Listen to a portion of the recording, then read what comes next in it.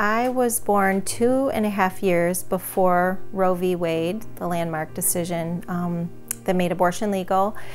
And when I was, so I was adopted into a loving and wonderful home and raised always knowing that I was adopted. It was always just told to me from the time I was little. And so I have always appreciated the gift that my mother gave me of life and the family that God blessed me with. And when I was about 18, I decided to search. I wanted to find my biological mother. Well, the farthest I got was my maternal grandmother, and she was very angry at being found. I knew that the circumstances surrounding my birth were secretive. My mother had moved up here from the South to have me. So just from the non-identifying information that I was given, I knew that it wasn't a happy thing for my grandmother to find out that I had contacted or found her. And so she told the social worker that I was the result of a date rape and that she wished that I would have been aborted. So it was very hard to hear that. I was very almost disappointed that the social worker shared that with me, but I was very persistent and I really wanted to know the facts surrounding my birth and my birth mother. So, you know, I just came to terms with it, knowing that I'm a gift and that, that my existence is a blessing and that my mother did choose to give me life. So then, here about 3 years ago, I had the opportunity to share my story, and I was blessed with the connection that was made between my friend Ashley, and to learn that Ashley's conception and birth of her son was the result of a rape was a connection I had never had before with anyone. And so we have become friends, and I was able to mentor her and to help her as a young mother and to love on her darling baby boy, Jaden, who's now 3.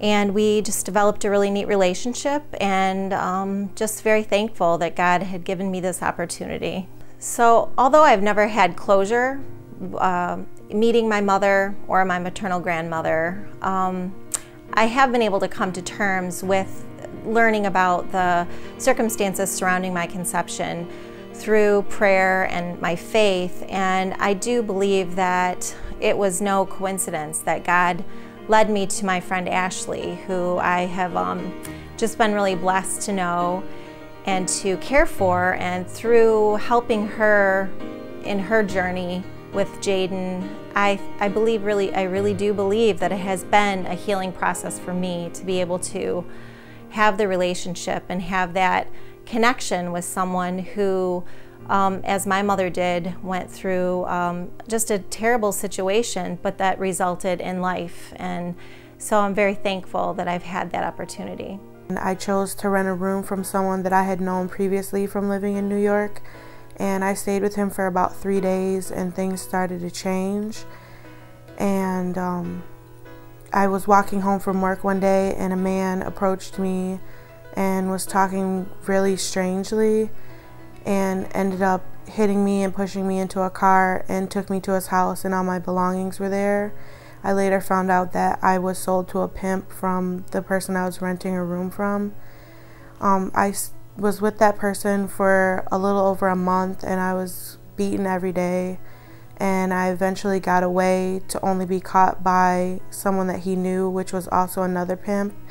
And I stayed with him for a little over a month, and I wouldn't prostitute myself for him, so he eventually raped me, and I got away, and I stayed with some friends for a while.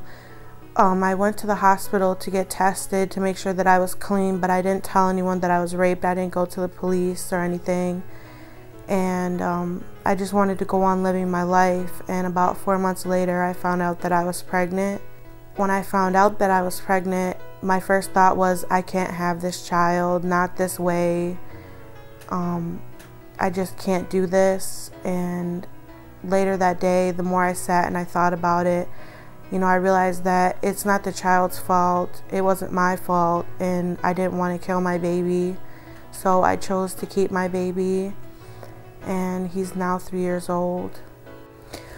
I don't believe that abortion is right in any case, because I went through rape and I went through my pregnancy and I got through it. And I believe that if I would have had an abortion, I would be more scarred and more hurt now than I would have choosing life. My son is a blessing. My son is an awesome child. I couldn't ask for a better son. And it wasn't his fault how he was created, and it wasn't my fault how he was created. So why does the child have to be punished with death because of someone else's poor decision? I just think that it's an ignorant answer to a temporary problem. It's a permanent answer to a temporary problem. You know, once you kill your child, you can never bring your child back. You can never erase that pain. Whereas if you have your child, you can always choose adoption and go to counseling and overcome the obstacle that you received.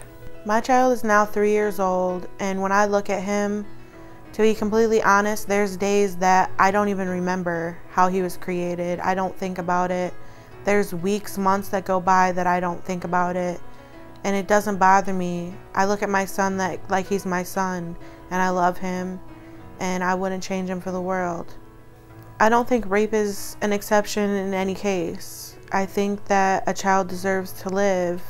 At 4 weeks, a child might only be 3/4 of an inch long, but it has arms, legs, fingers, toes, eyes, and a heartbeat, and it can feel pain, and it deserves to live.